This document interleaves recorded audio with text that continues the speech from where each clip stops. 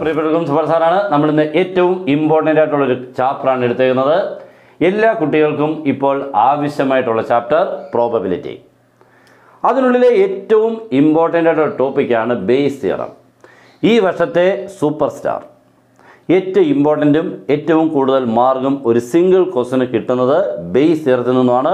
പക്ഷേ കുട്ടികൾ അതിനെക്കുറിച്ച് കൂടുതലായിട്ട് പഠിച്ചിട്ടില്ല. കാരണം സ്കൂളിലൊക്കെ ആണെങ്കിൽ പോലും ഇതിൽ സ്പീഡിലൊക്കെ പഠിപ്പിച്ച് പോകുന്ന സമയത്ത് പഠിപ്പിച്ചതായതുകൊണ്ട് ആർക്കും ഇതിനെക്കുറിച്ച് വലിയ പിടിയില്ല. മീൻസ് ചെയ്യാനുള്ളൊരു മെത്തേഡ് ഒന്നും അറിയില്ല. പക്ഷേ എക്സാമിന് വരുന്നു, കാണുന്നു. ഇപ്പോൾ നമ്മുടെ മോഡൽ എക്സാമിന് വന്നിരുന്നു. വളരെ എളുപ്പമാണ് കേട്ടോ, ചെറിയ സംഭവമുള്ളൂ. പക്ഷേ നമുക്ക് 4 മാർക്കാണ് കിട്ടുന്നത്. അപ്പോൾ അതുകൊണ്ട് ഇയാളെ ആരും മിസ് ചെയ്യല്. മാക്സിമം നിങ്ങളുടെ ഫ്രണ്ട്സിലോട്ട് ഓരോരുത്തരും ഷെയർ ചെയ്യുക. കാരണം ഇങ്ങനെയുള്ള സെലക്റ്റീവായിട്ടുള്ള ക്വസ്റ്റ്യൻസുകൾ എടുത്ത് നമ്മൾ ചെയ്യുന്നതാണ് കുട്ടികൾക്ക് ഏറ്റവും പ്രയോജനം. അത് മനസ്സിലിരിക്കും എക്സാം വരെയും. ഓക്കെ, അപ്പോൾ അതിനു വേണ്ടിയാണ് നമ്മൾ ഇങ്ങനത്തെ ക്ലാസ്സുകൾ തരുന്നത്. കുറേ ലെങ്തി ക്ലാസ് ആയിക്കഴിഞ്ഞാൽ നമ്മൾ അതിനകത്ത് ഇമ്പോർട്ടൻ്റ് ഒക്കെ പറഞ്ഞു പോയാൽ പോലും നമുക്ക് ഓർക്കാൻ പറ്റില്ല. പക്ഷെ ഇങ്ങനെ 1-2 പ്രോബ്ലംസുകളുടെ ഒരു ക്ലാസ് ആകുമ്പോൾ അതെപ്പോഴും മനസ്സിൽ കിടക്കും. ഓക്കെ, അപ്പോൾ അങ്ങനെയുള്ള ക്ലാസ്സാണ്. എല്ലാവരും അടിപൊളിയായിട്ട് പഠിക്കുക.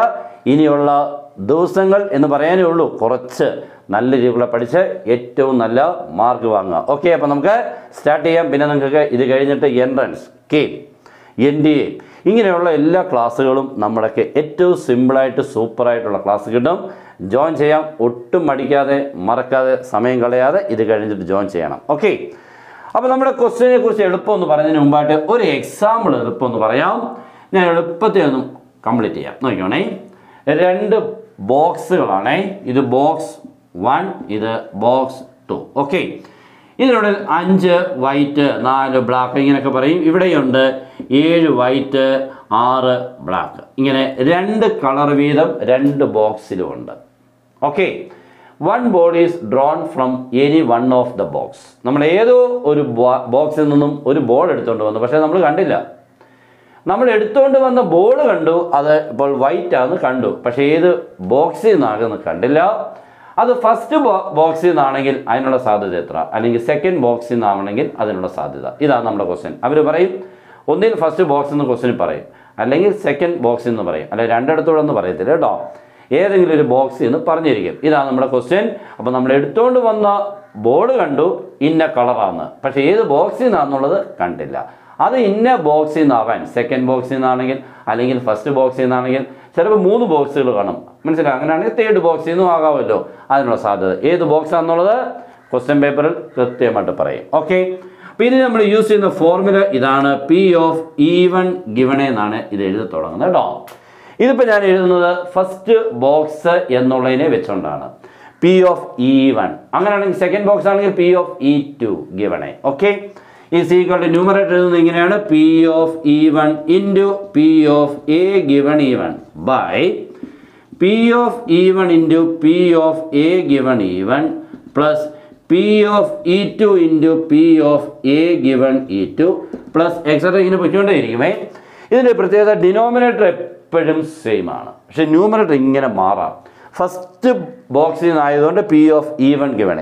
അങ്ങനെയാണെങ്കിൽ സെക്കൻഡ് ബോക്സിൽ നിന്നാണെങ്കിൽ P ഓഫ് എന്തായിരിക്കും E2 ഗിവൺ. അപ്പോൾ ഈ ന്യൂമറേറ്റർ മാറും. ഓക്കെ, ഇവിടെ P ഓഫ് ഈവൺ ഗിവണെ വന്നപ്പോൾ P of even into P of A given even. പക്ഷേ ഡിനോമിനേറ്റർ എപ്പോഴും ഈവണിൻ്റെ ടൈം എഴുതണം, E2ൻ്റെ ടൈം എഴുതണം. 3 ബോക്സ് ഉണ്ടെങ്കിൽ ഒരു ടൈം ഇവിടെ വരും P of E3 into P of A given E3 എന്നൂടെ താഴെ വന്നതിന്. ഓക്കെ, അപ്പോൾ ഏകദേശം നമ്മുടെ ഒരു ഫോർമുലയൊക്കെ എഴുതിയിട്ടുണ്ട്. ഇനി നമ്മുടെ ഒരു ചെറിയ ഒരു ക്വസ്റ്റ്യൻ എളുപ്പം കണ്ടോണം. വളരെ രസകരമായിട്ടുള്ള ക്വസ്റ്റ്യനാണ്. ഇവിടെയും നമ്മൾ ആദ്യം ബോക്സിൻ്റെ ക്വസ്റ്റ്യൻ തന്നെ, മോഡൽ എക്സാമിന് വന്ന പോലത്തെ ക്വസ്റ്റ്യൻ തന്നെയാണ്. ഇവിടെ 5 വൈറ്റ് ഉണ്ട്, 4 ബ്ലാക്ക് ഉണ്ട്. ഓക്കെ, ഫസ്റ്റ് ബോക്സിനുള്ളിൽ 5 വൈറ്റ്, 4 ബ്ലാക്കും. സെക്കൻഡ് ആകുമ്പോൾ 6 വൈറ്റും 5 ബ്ലാക്കും. ഓക്കെ, അപ്പോൾ എല്ലാവർക്കും കൃത്യമായിട്ട് മനസ്സിലായി. 2 ബോക്സിനുള്ളിലുള്ള ബോളുകളുടെ എണ്ണങ്ങളൊക്കെ ക്ലിയർ ആയിട്ടുണ്ട്. ഇനി ഒരു ബോൾ എടുത്തുകൊണ്ട് വന്നു എന്ന് ക്വസ്റ്റ്യൻ പറയും. 1 ball is drawn from any one of the box and it is found to B black or white എന്ന് പറയും. ഓക്കെ, ഇപ്പോൾ നമ്മൾ എടുത്തുകൊണ്ട് വന്നു, നമ്മളത് കണ്ടെന്താണ്, വൈറ്റ് ബോളാണെന്ന് കണ്ടു. പക്ഷേ ഏത് ബോക്സിൽ നിന്നാണ് കണ്ടില്ല. ആ ഒരു ക്വസ്റ്റ്യൻ പറയും, what is the probability that the ball is drawn from box 2 എന്നോ അല്ലെങ്കിൽ ബാഗ് 2 എന്ന് പറയും. ഞാനിപ്പോൾ ഇവിടെ ബാഗ് 2 ആണ് കേട്ടോ. ഇത് ബാഗ് 1 ആണ്, ഇതെന്താണ് ബാഗ് 2 ആണ്. ഓക്കെ, നമുക്ക് വേണ്ടത് ബാഗ് 2 ആകാനുള്ള സാധ്യത എത്രയാണെന്ന് ക്വസ്റ്റ്യൻ ചോദിച്ചതെന്ന് വിചാരിക്കുക. ഓക്കെ, അല്ലെങ്കിൽ ബാഗ് 1 അല്ലെങ്കിൽ എത്ര ബാഗ് 2. ഞാനിപ്പോൾ ബാഗ് 2 ആണ്. അങ്ങനെയാണെങ്കിൽ ഈ ക്വസ്റ്റ്യൻ ചെയ്യുന്ന രീതി നോക്കണം. നമ്മൾ ആദ്യം ചെയ്യേണ്ടത് ഇവിടെ E1 ആരാണ്, E2 ആരാണ്, എ ആരാണ് എന്ന് കൃത്യമായിട്ട് നമ്മൾ എടുക്കണം. E1 എന്ന് പറഞ്ഞു കഴിഞ്ഞാൽ ഇവിടെ ഇപ്പോൾ ബാഗുകൾ എത്രണ്ണം ഉള്ളത്, 2 ബാഗ്. അപ്പോൾ E1 എന്ന് പറഞ്ഞാൽ ഫസ്റ്റ് ബാഗ് 1. നെക്സ്റ്റ് E2 എന്ന് പറഞ്ഞാൽ ബാഗ് 2. എ എന്ന് പറഞ്ഞാൽ നമ്മളൊരു ബോൾ എടുത്തുകൊണ്ട് വന്നല്ലോ, എന്താണെന്ന് കണ്ടല്ലോ. ഏത് ബോളായിരുന്നു? White ball. അതായിരുന്നു നമ്മുടെ എ. അവർ തന്നേക്കുന്ന കാര്യം. Okay, that is white ball. Ball is drawn. കണ്ടല്ലോ, വൈറ്റ് ബോൾ ആണല്ലോ, അതാണ് നമ്മുടെ എ എടുക്കേണ്ടത്. അപ്പോൾ എല്ലാ ക്വസ്റ്റ്യനും ഇതേപോലെ E1 E2 എ എടുക്കണം.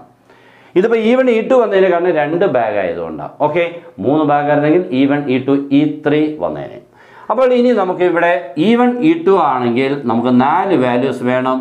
P of E1 വേണം, P of E2 വേണം, P of A given E1 and P of A given E2. ഇങ്ങനെ 4 വാല്യൂസ് നമ്മൾ കണ്ടുപിടിക്കണം. ഓക്കെ, എങ്ങനെയാണ്? P of E1 എന്ന് പറഞ്ഞാൽ ബാഗുകളെ സെലക്ട് ചെയ്യണം. ആകെ എത്ര ബാഗാ? 2 ബാഗ്. ആദ്യത്തെ ബാഗ് ആവാനുള്ള പ്രോബിലിറ്റി എത്ര? 1/2. ശരിയല്ലയോ? നമ്മൾ പറയുന്നില്ല 2 ബാഗ് ഉണ്ട്, ഒരു ബോൾ എടുത്തുകൊണ്ട് വന്നു. ഏത് ഫസ്റ്റ് ബാഗിൽ നിന്ന് ആവാനുള്ള സാധ്യത എത്ര? 1/2. 2-1 എന്നുള്ളത്. ഓക്കെ, P of E2 എത്ര തന്നെയാണ്? 1/2. അപ്പോൾ ഫസ്റ്റ് ബാഗ് ആവാനുള്ള probability P of E1 is equal to 1/2. Second bag ആവാനുള്ള പ്രോബിലിറ്റി എത്രയാണ്? 1/2. അത് രണ്ടും ചേരുമ്പോൾ 1 ആകും കേട്ടോ. എപ്പോഴും ഓർത്തുണ്ട് E1 E2 എടുത്തെങ്കിൽ രണ്ടിൻ്റെയും കൂടെ ചേരുമ്പോൾ 1 വരണം. അതാണ് അതിൻ്റെ പ്രത്യേകത. Next P of A given E1. A എന്തായിരുന്നു? White ball. ഓക്കെ, E1 ആരായിരുന്നു? Bag 1. That means probability of taking A white ball from bag 1. നോക്കിയേ, എത്ര വൈറ്റ് ബോൾസ് ഉണ്ട്? 5. എത്ര ബോൾസ് ടോട്ടൽ? 5 4 9 5 എണ്ണം. അതാണ് 5/9. ഓക്കെ, അപ്പം എ എന്ന് പറഞ്ഞാൽ വൈറ്റ് ബോൾ ആണ്, E1 എന്ന് പറഞ്ഞാൽ ബാഗ് 1 ആണ്. That means probability of taking A white ball from bag 1, that is 5/5 + 4 9. അങ്ങനെ ഇപ്പോൾ P of A given E2. P of A given E2 എന്ന് പറയുമ്പോൾ ഇവിടെ എ എന്തായിരുന്നു? വൈറ്റ് ബോൾ ആണ്. E2 എന്താണ്? ബാഗ് 2 ആണ്. ബാഗ് 2 നിന്ന് വൈറ്റ് ബോൾ എടുക്കാനുള്ള പ്രോബിലിറ്റി എത്രയെന്ന് വെച്ചാൽ 6/6 + 5 11. 4 വാല്യൂസും നമ്മുടെ കിട്ടി. ഇനി നമ്മുടെ ഫോർമുല എഴുതാൻ പോവാണ്. ഇവിടെ ഏതായിരുന്നു? ബാഗ് 2 ആയതുകൊണ്ട് റിക്വയർഡ് പ്രോബിലിറ്റി വരുമ്പോൾ P of E2 ഗിവണെയാണ് എഴുതേണ്ടത്. ഇതിപ്പോൾ ഞാൻ എഴുതുന്നത് E1 ഗിവണെ ഫസ്റ്റ് ബാഗ് ആയിരുന്നെങ്കിൽ അങ്ങനെ, പക്ഷേ സെക്കൻഡ് ബാഗ് ആയതുകൊണ്ട് P of E2 ഗിവണെ. ഇപ്പോൾ ആൻസർ വരുന്ന നോക്കണം. P of E2 into P of A given E2 by numerator ഉണ്ടോ മാറിയതുകൊണ്ടോ? ഇവിടെ E1 വെച്ചുകൊണ്ടായിരുന്നുവെങ്കിൽ ഇവിടെ എന്താണ്? E2 വെച്ചുകൊണ്ടാണ് എഴുതേണ്ടത്. പക്ഷേ ഡിനോമിനേറ്റർ ഒന്നും വ്യത്യാസമില്ല കേട്ടോ. That means P of E1 into P of A given E1 plus P of E2 into P of A given E2. Values എല്ലാം കൊടുക്കുമ്പോൾ P of E2, what is P of E2? 1/2 into P of A given E2 6/11 by P of E1 അതും എത്ര? 1/2 into 5/9 plus 1/2 into 6/11. Okay ആണല്ലോ. ഇവിടെ നിന്ന് വേണമെങ്കിൽ 1/2 common എടുത്ത് cancel ആക്കാം, പക്ഷെ നമുക്കതൊന്നും എളുപ്പം തോന്നത്തില്ല. ഓക്കെ, അതുകൊണ്ട് ഞാൻ അങ്ങ് ചെയ്യുകയാണ് ഫുൾ കേട്ടോ. ദാറ്റ് ഈസ് ആൻസർ വരുമ്പോൾ 6/22 കേട്ടോ. ന്യൂമറേറ്റർ 6, 2 × 11 22.